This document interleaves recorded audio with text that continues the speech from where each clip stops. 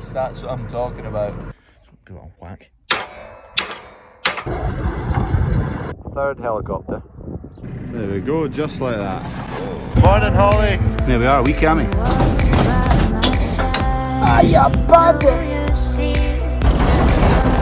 Good morning, that's another load of fertiliser arrived, so get that unloaded. Poor timing, I was just getting that lorry to sit there so I can unload it, and then boom, combine comes around the corner. So get that shifted at the road, get the combine past. That's it, back from cutting oilseed rape. Finished that last night. It'll be oats next that's cutting. Getting there. Kev just come back with another trailer to drop off. Last couple of bags, I'm blind as a bat unloading the front of this lorry. The mountain is growing. That's half the urea in now. That's the fertiliser lorry away there. Kev's just yoking up the drill here. We're going to go and sow some oilseed rape. Here comes the header. This is the parking spot for it, next to the combine. It should be another maybe 2 or 3 days till we get that going on oats again. Flipping farmers holding up the road, what they like. Anyway, we're all heading to yard 1. Kev needs to calibrate the drill for the oilseed rape that's going into it. It takes a wee bit of time when you're doing it with the rape because it's tiny wee seeds and it goes in at quite a relatively low rate. What is it you sow rape at? 2.5 kilo a hectare? Something like that. Right, the last wee dribble, get it loaded up into there and then I'll take it along the road. Just going to check the pressure and the tyres on this because we've not actually checked them since we got it. Drop the drill right down. Drop the drill and the discs on the front right down to the ground. Right, they were at about 22 or so, so dropping them down to somewhere in the region of 20. Yeah, you could go 18, you can go 16, but tractor jumps onto a trailer quite often, goes from trailer to drill, back to trailer to drill again, so it's a bit of a compromise somewhere in the middle. It's not perfect, but we'd rather do that than have to get into the shed, blow them up, bring them down, blow them up, bring them down. Right, here we go. Here's the seed. Club root, it says club root on the front because it's a club root resistant variety. We couldn't get our fields tested in time to find out about club root because they tested for the wrong disease. Anyway, we're sowing that, so hopefully, well, we shouldn't get any club root damage. Final load into storage, and that's the rape all finished with this year.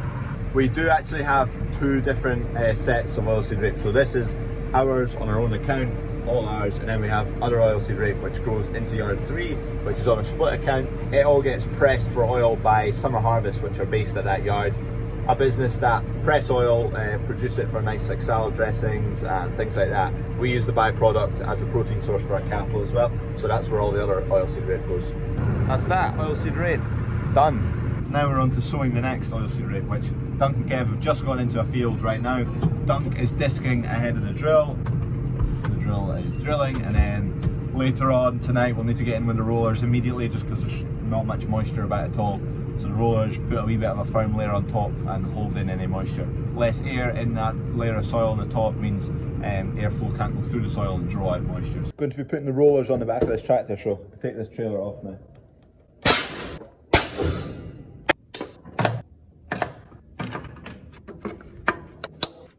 Smashing, let's go.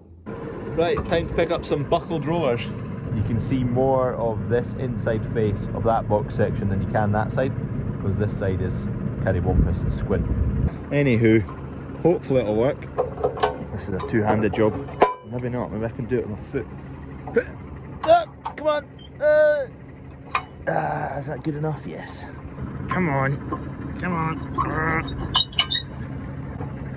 I need to nip round to the workshop with these. A wee bit of welding needs to be done on a wee hook over there. There's a chopper fleeing about now. It's the second chopper of the day. I've no idea whether it's related to sunflowers, but it seems like there's a lot more wee planes and choppers in the sky. See? The hot glue gun is required. There's another wee plane. Right, I need to moor this back to the same level as this. So give it a whack. It's going to be easier to just cut this off and then reseat it.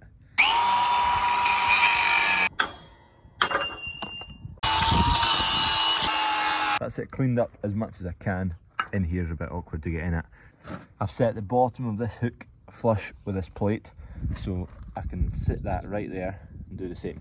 Where it's sitting right now should be good to fit it up. Right, it's on, it's rough as per, but anyway, I can't actually get inside there to weld. There's no access basically, but it'll be fine. Pretty much bang on level. That's flush with that plate. That's flush with the top of that plate, so once this arm folds in a wee bit, this will drop down and hook that bar in. Same on this side. It's totally buckled basically. That should be perpendicular with the ground like this side is, or almost is. That one's fairly near perfect. This one's sitting way off. Stupid design mechanism. It's awful. It's rubbish. I hate it. There's another one. Somewhere in there.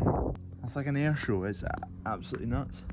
I didn't want to presume that with the first couple of planes, because you do get the odd plane kicking about, but that's been 5 planes, 2 helicopters today. What have I done? And I've only been at home maybe half the day today.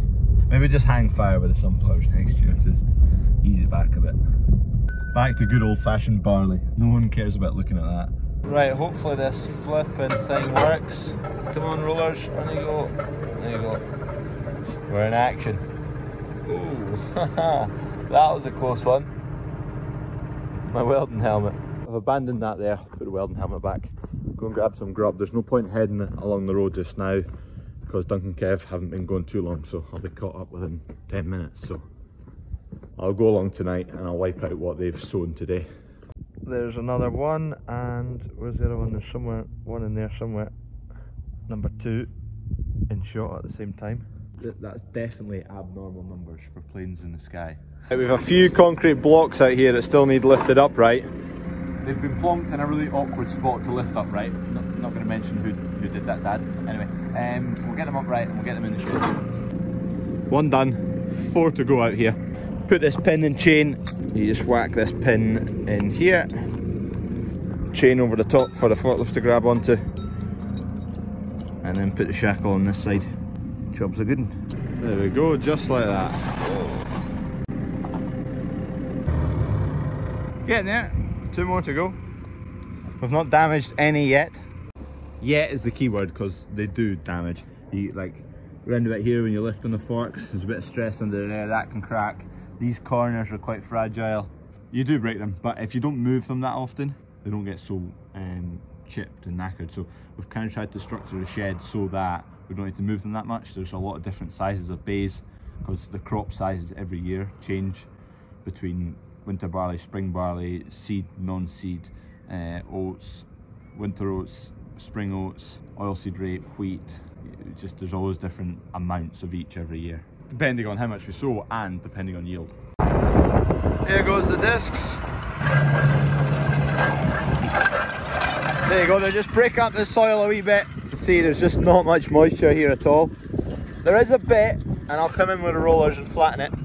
The theories are with this barley stubble kind of disguises the rape coming through. In theory, the cabbage stem flea beetle can't see it so much. Here goes the drill. So this is the first field we're starting to sow. Oilseed rape, we've got well, quite a lot of fields to do. There's worms. We like worms. They make trails through the soil and it's good for drainage, and it makes holes for roots to grow in. They remove compaction as well. 3rd helicopter. This one's ventured the closest. It's doing a full loop round the field, which is just over there.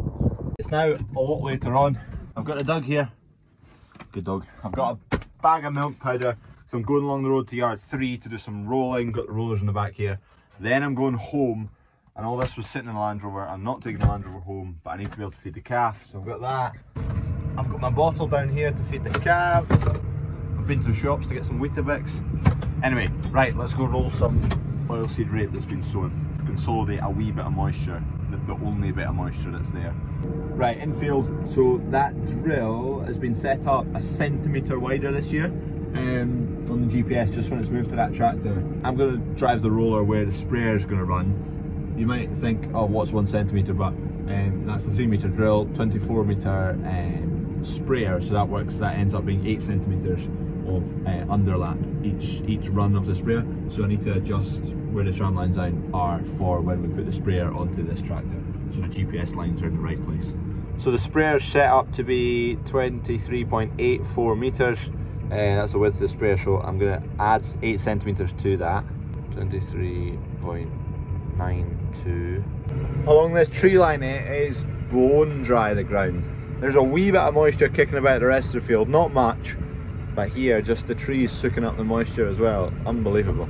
You can hardly see out the back window for the stour, and I'm only going 10k. There's stour coming off of the discs, and the discs rarely kick up stour. The roller here I've made 2 centimeters wider because they're double the width of the drill. I've made the sprayer 8 centimeters wider because they are 8 times the width of the drill. So I'm just trying to think about it as I say it. So I should now be driving on the tram lines that the sprayer is going to sit on, I hope.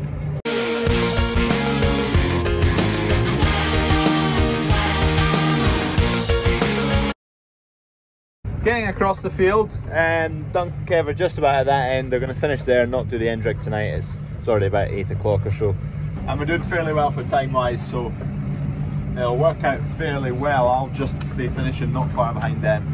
GPS is amazing. I've just been flying around with a drone and I didn't need to stop while I was sitting flying the drone around for 20 minutes, and I just needed to quickly stop, put the remote on my lap, turn at the end, GPS away again, I could fly it again. Ideal. Done, field done, job done, bedtime after I've had some scramming, made a video and fed a calf. Oh, I forgot about that. Right, see you tomorrow. Just packing up for the night. I'm not gonna make it. I fluffed it. Right, come on, attempt 2. It's actually attempt 3, I bottled it once before but I wasn't recording. Come on, in you go. Oh, I've got a package at my door. Oh, I got it. Yes. Think I'll get it under the lean too. Oh, this is flipping tricky. Is it gonna fit in the... Nah, I don't think it's gonna fit in there. I really hope this fits in there. It does, it goes. Oh yes, that's what I'm talking about. And that's us. Anyway, cheers for watching. Don't forget to subscribe. We're gonna smoke Josh to 10,000 subscribers. Come on. I could hide 'neath the wings of the bluebird as she sings.